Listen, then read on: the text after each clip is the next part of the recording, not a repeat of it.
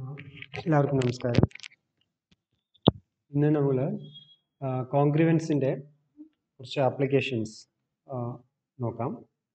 Already നമ്മൾ reminder higher exponent വരുന്ന ഫോംസിൻ്റെ reminder കണ്ടുപിടിക്കുന്ന പ്രോബ്ലംസ് ചെയ്തായിരുന്നു. ഉദാഹരണത്തിന് ഇപ്പോൾ consider this problem. Find the remainder when 5 raised to 103 is divided by 13.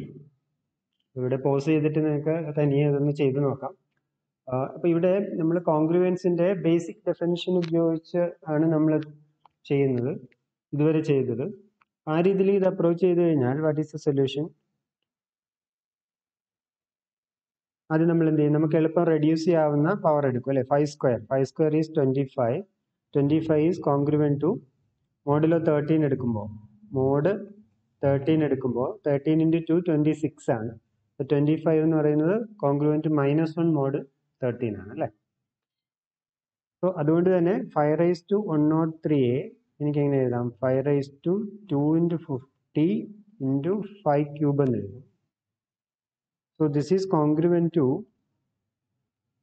so this is equal to 5 square raised to 50 into 5 cube.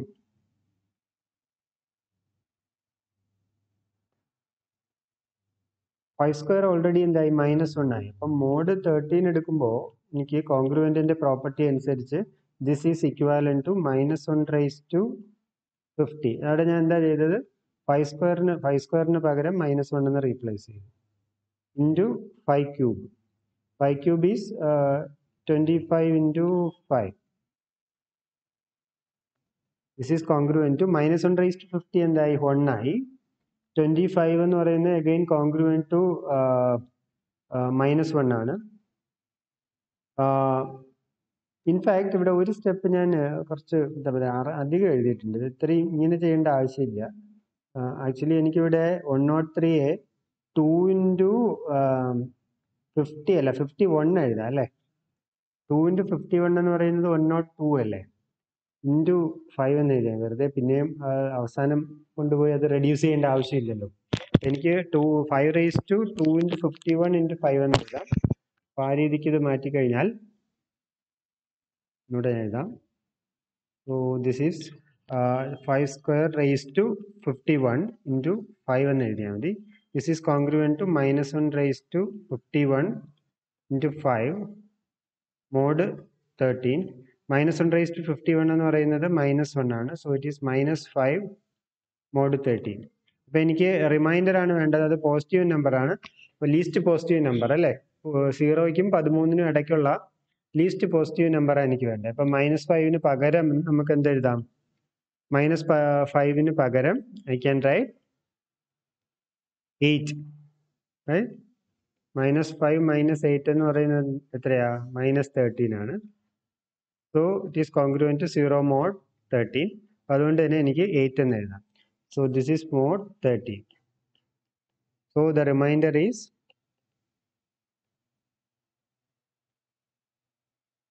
എത്രയാ? 8. ഇതാണ് direct കോൺഗ്രുവൻസിൻ്റെ basic definition ഉപയോഗിച്ച് നമ്മൾ സാധാരണ റിമൈൻഡർ കണ്ടുപിടിക്കുന്നത് ഇങ്ങനെയാണ്. ഇനി suppose you have an another question. Find the reminder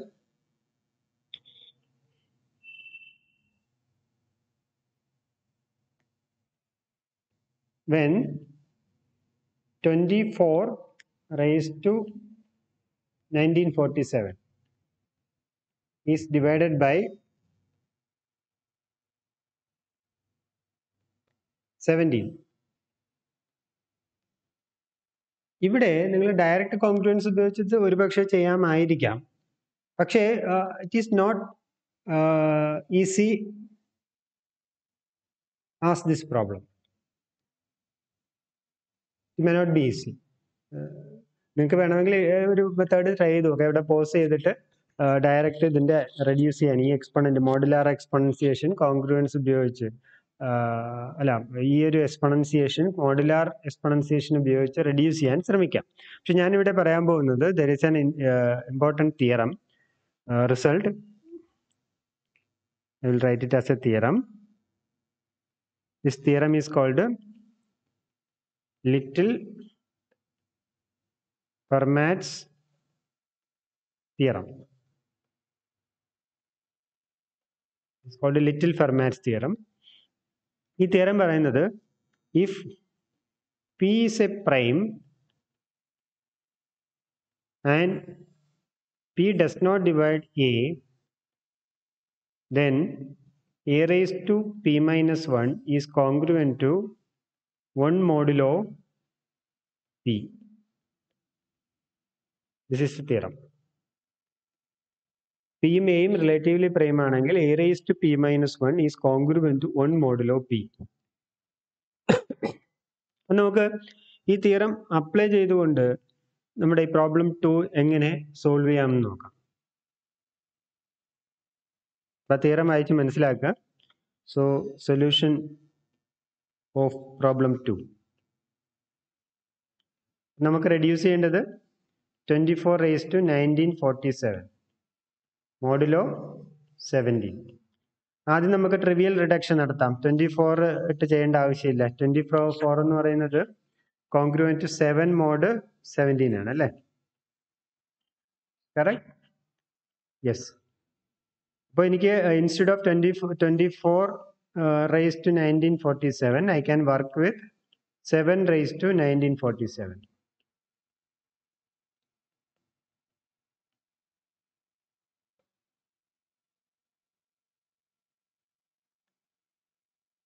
Seven raised to 97. ഞാൻ ഈ 17 ഒരു പ്രൈം നമ്പർ ആണ് അല്ലേ? Here A is 7, P is equal to 17 in Little Fermat theorem.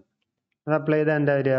A raised to P minus 1, അതായത് 7 raised to 17 minus 1 is congruent to 1 mod 17. ഇതല്ലേ little Fermat theorem പറയുന്നത്? That means 7 raised to 16 is congruent to 1 modulo 17. Now what is the idea? എനിക്ക് reduce ചെയ്യേണ്ടത് 7 raised to 1947 ആണ്. അപ്പം നമ്മൾ എന്ത് ചെയ്യും? 16ഉം ഡിവിഷൻ അൽഗോരിതം ഉപയോഗിച്ച് 1947 എങ്ങനെ എഴുതാമെന്ന്. ഡിവിഷൻ അൽഗോരിതം ഉപയോഗിച്ച് 1947 എനിക്ക് ഡിവൈഡ് ചെയ്യുമ്പോൾ എന്താ വരിക? 1 16 34 2 32 27. Correct?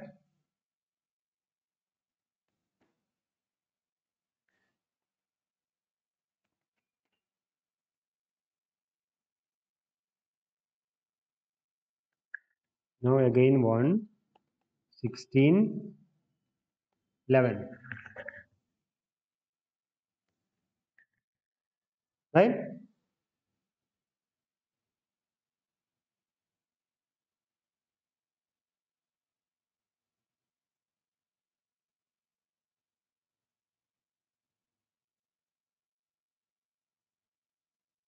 So I can write 7 raised to 1947 as 7 raised to 16 into 121 plus 11. Division algorithm ഉപയോഗിച്ച് അതിനെ reduce ചെയ്യും. This is same as 7 raised to 16 raised to 121 into 7 raised to 11. Already എനിക്ക് 7 raised to 16 കോൺഗ്രുവൻസ് കിടപ്പുണ്ട് അല്ലേ? 7 raised to 16 is congruent to 1 mod 17 by Little Fermat theorem. So this is congruent to 1 raised to 121 into 7 raised to 11 modulo 17. അപ്പോൾ എനിക്കത് നല്ല രീതിയിൽ reduce ആയി. ഇനി 7 raised to 11 reduce ചെയ്താൽ മതി. So what is 7 raised to 11? 7 square is 49. This is congruent to minus 2 mod 17. So I can write 7 raised to 11. ഈ step മുതൽ അങ്ങോട്ട് നിങ്ങളെ ഇഷ്ടത്തിനാണ്. സാധാരണ ഇങ്ങനെയൊക്കെ ആയിരിക്കും ചിന്തിക്കുക. I can write 2 into 5 into 7 അല്ലേ? So that is congruent to 7 square minus 2 ആയി. അപ്പം minus 2 raised to 5 into 7 mod 17. minus 2 raised to 5 എത്രയാ? That is congruent. Minus 2 raised to 5 എന്ന് പറഞ്ഞാൽ minus 82 into 7 mod 17. Minus 32 എന്ന് പറയുന്നത് 17 എടുക്കുമ്പോൾ 17 into 2 34 അല്ലേ? Minus 32 is congruent to എന്താ പറയുക 2 mod 17 അല്ലേ? So I can raise it is 2 into 7 mod 17. That is same as 14 mod 17. So the remainder is, what is the answer? The answer for this question is,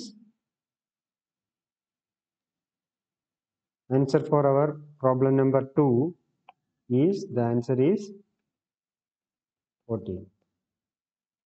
24 raised to 1947 17 കൊണ്ട് divide ചെയ്യുമ്പോൾ കിട്ടുന്ന reminder 14 ആണ്. So this is a beautiful application of our little Fermat's theorem. ഇതിന്റെ proof ഇപ്പോൾ തൽക്കാലം നിങ്ങൾ avoid ചെയ്തേക്കൂ. പക്ഷേ ഇതിന്റെ ആപ്ലിക്കേഷൻസും ആ സ്റ്റേറ്റ്മെന്റും പഠിക്കുക. സ്റ്റേറ്റ് ലിറ്റിൽ ഫെർമാറ്റ് തിയറം ചോദിക്കാം, ചിലപ്പോൾ പ്രൂഫും ചോദിക്കാം. ബട്ട് എനിക്ക് തോന്നുന്നു നിങ്ങളെ ആ ഒരു സിലബസ് ഒത്തിരി കണ്ടന്റ് ഉണ്ട് കാൽക്കുലസ് പാർട്ടിയിൽ നിന്നും ഈവൻ നമ്പർ തിയറിയിൽ നിന്നും. അപ്പോൾ അതുകൊണ്ട് തൽക്കാലം ആ പ്രൂഫ് നിങ്ങൾക്ക് അവോയ്ഡ് ചെയ്താലും പ്രശ്നമൊന്നും ഉണ്ടാവില്ല എന്ന് ഞാൻ വിചാരിക്കുന്നു. പ്രൂഫ് വേണമെങ്കിൽ ഞാൻ അടുത്തൊരു വീഡിയോ ചെയ്തിടാം. താല്പര്യമുള്ളവർ ആ പ്രൂഫും പഠിച്ചു വെച്ചേക്കൂ. So now as an another application, I will do another problem. Problem number 3. Let P be the modular inverse ആയിട്ട് ബന്ധപ്പെട്ട ഒരു പ്രോബ്ലം ആണ്. നമ്മൾ മോഡുലാർ ഇൻവേഴ്സ് എന്താണെന്ന് കണ്ടിരുന്നു. ഓർമ്മയില്ലെങ്കിൽ ഒന്ന് അത് മറിച്ച് നോക്കുക. Let P be a prime and A any integer such that P does not divide A, then the inverse of modular inverse of A mod P is A raised to P minus 2. It's a simple application of Fermat's little theorem, little Fermat theorem. What is the solution? What is the meaning of inverse? If B is equal to A inverse mod P, then what is the relation then? A into B is congruent to 1 mod P. ഇതാണ് എൻ്റെ ഇൻവേഴ്സിന്റെ definition അല്ലെ? Notation ഉപയോഗിച്ച് എഴുതിയാൽ ഇതാണ് ഇൻവേഴ്സിന്റെ definition.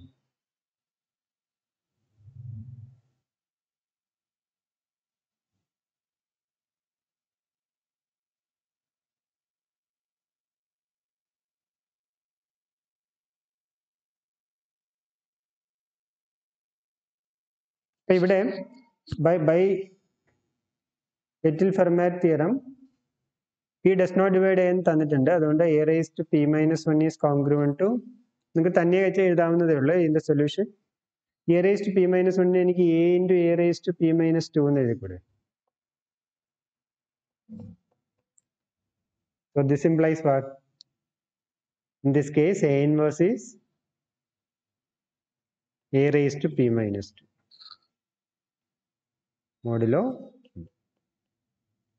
So A raised to P minus 2 is an inverse. നമ്മൾ example ഉപയോഗിച്ച് കണ്ടു. Modular inverse the inverse എന്ന് പറയണമെങ്കിൽ അത് റെസ്ട്രിക്ട് ചെയ്യണം. റെഡ്യൂസ്ഡ് റെസിഡ്യൂ സിസ്റ്റത്തിൽ റെസ്ട്രിക്ട് ചെയ്യണം അല്ലേ? 0 മുതൽ P minus 1 വരെ ഒരു ഇൻവേഴ്സേ കാണുള്ളൂ. അല്ലെങ്കിൽ മോഡുലാർ ഇൻവേഴ്സ് റിപ്പീറ്റ് ചെയ്യും, മോഡുലോ P റിപ്പീറ്റ് ചെയ്യും. എന്തായാലും inverse is congruent to A raised to P minus 2 mod P. A raised to P minus 2 can be taken as an inverse of A modulo P. Okay. Now another application. This is to linear congruence.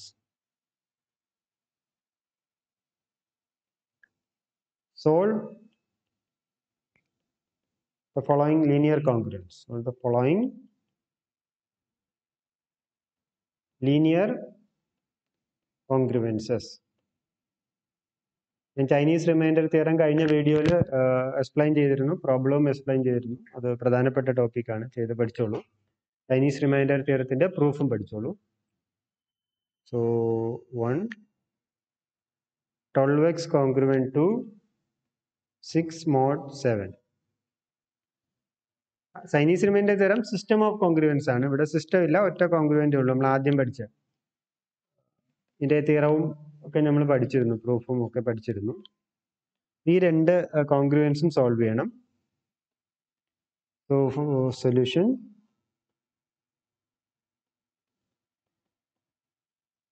here note that the moduli are prime numbers. അതുകൊണ്ട് നമുക്ക് little Fermat theorem ഉപയോഗിച്ച് ഇതിന്റെ inverse കണ്ട് അപ്പുറം ഇപ്പുറം multiply ചെയ്യാം. നമ്മൾ ഇക്വാലിറ്റിക്ക് ചെയ്യുന്ന പോലുള്ള ഐഡിയ ആണ് അല്ലേ.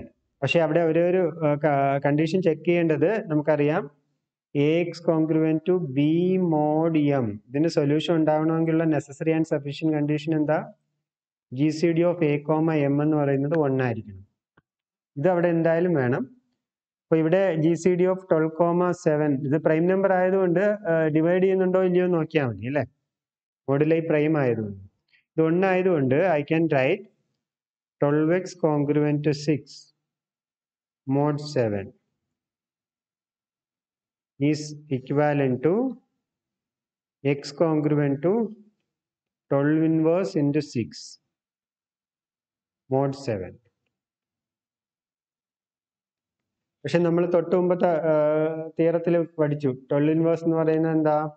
It is same as A inverse is A raised to P minus 2 ഈ കേസിൽ അല്ലേ, P A ഡിവൈഡ് ചെയ്യാത്തതുകൊണ്ട്. So it is 12 raised to 7 minus 2 mod 7. So this is congruent to 12 raised to 7 minus 2 എന്ന് പറയുന്നത് 12 raised to 5 into 6 mod 7.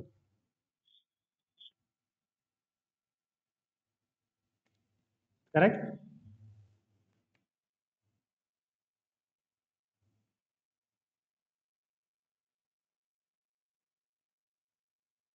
ഇനി 12 ഇത് എനിക്ക് വേണമെങ്കിൽ കുറച്ചുകൂടെ നേരത്തെ റെഡ്യൂസ് ചെയ്യാമായിരുന്നു തോന്നുന്നു. Anyway, 12 raised to 5 എന്താ? Modulo 7. Modulo 7 12 raised to 5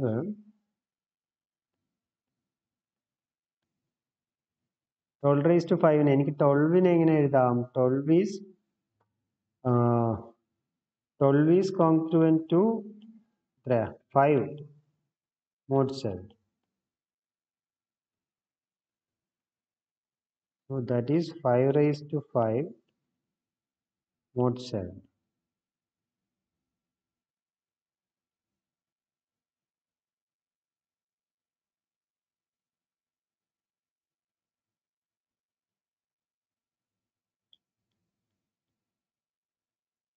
This is same as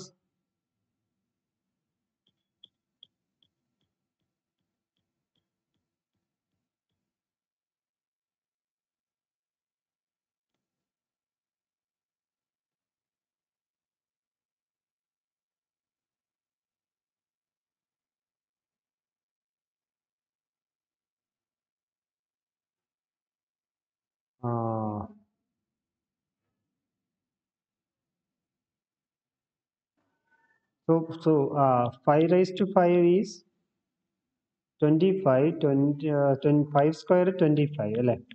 5 square is 25. 25 is congruent to 4 mod 7.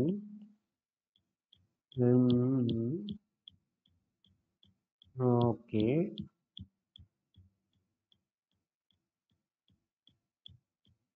So I can write it as 5 square into 5 cube mod 7. This is congruent. 5 square is 4. 4 into 5 cube mod 7. അല്ല 2 5 square ഉണ്ടല്ലോ അവിടെ അല്ലേ. നമുക്കതിന് 5 raised to 4 into 5 എന്ന് എഴുതാം mod 7. 5 raised to 4 അപ്പം എന്താവും? 4 square into 5 mod 7 ആവും. ഞാൻ mod എന്നുള്ള ലെറ്റർ ഒഴിവാക്കി എളുപ്പത്തിന്. So 4 square is 16. 16 congruent to 2 അല്ലേ. 2 into 5 mod 7. That is congruent to 10 10 is 7 mod. അപ്പോൾ എന്ത് കിട്ടി? This is congruent to 12 raised to 5 is 3 mod 7. That is 18. 18 എന്ന് പറയുമ്പോൾ എത്ര വരും? 18 is 18 mod 7. This is congruent. 18 is 4, അല്ലേ? 4 mod 7. So what is the solution? So the solution is x congruent to 4 mod 7. That's the solution. ഇതാണ് solution.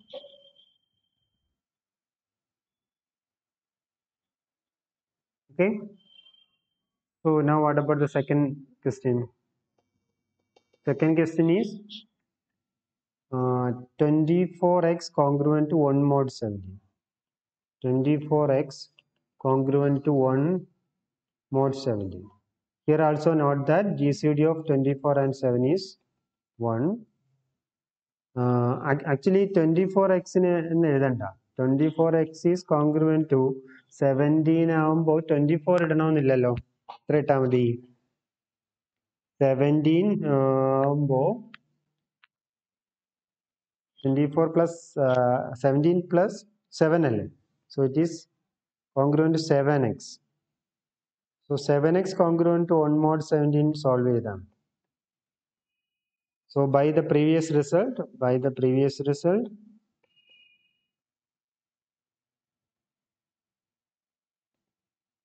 x is congruent to, actually 7 was into 1 mod 17 എന്ന് കിട്ടും. That is congruent to 7 raised to 17 minus 2 അല്ലേ? minus 2 ആണോ 1 ആണോ അവിടെ എഴുതിയത്? 2 എന്നല്ല എഴുതിയത്? Yes, correct. 17 minus 2 mod 17.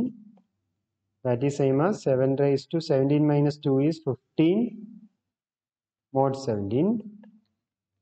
അപ്പോൾ എനിക്ക് ഇനി 7 raised to 15 റെഡ്യൂസ് ചെയ്താൽ 7 raised to 15 റെഡ്യൂസ് ചെയ്താൽ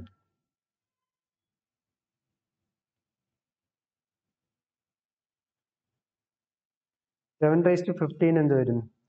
7 square is 49. 49 is congruent to 17 into 3 എന്ന് പറയുന്നത് 51 അല്ലേ?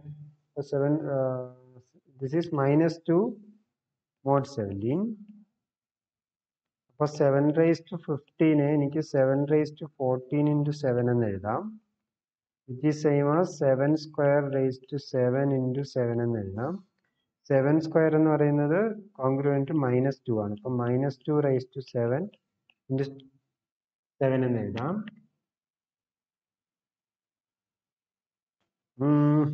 This is equal to, ഒന്നുകൂടെ റെഡ്യൂസ് ചെയ്യണം. minus 2 raised to 7 എന്താവും? എനിക്ക് മോഡ് 17 ആണ് ഇതിൻ്റെ. minus 2 raised to 4 എന്ന് പറഞ്ഞാൽ 4 8 16 അല്ലേ? 16. This is congruent to minus 1 mod 17. അപ്പോൾ എനിക്കിതിനെ minus 2 raised to 4 into minus 2, ഇതൊക്കെ നിങ്ങൾക്ക് ഇഷ്ടമുള്ള രീതിയിൽ ചെയ്യാതെ. This is congruent to minus 2 raised to 4 അപ്പോൾ എന്തായി? minus 1 ആയി. minus 2 ക്യൂബ് എന്ന് പറഞ്ഞാൽ minus 8 into 7 mod 17. This is congruent to 856. 56 17 എത്രയുണ്ട്? 56 5 ആണെന്ന് തോന്നുന്നു അല്ലേ? 51 17 മൾട്ടിപ്ലൈ അല്ലേ? അപ്പോൾ 5 വരും. 5 mod 17. So the solution is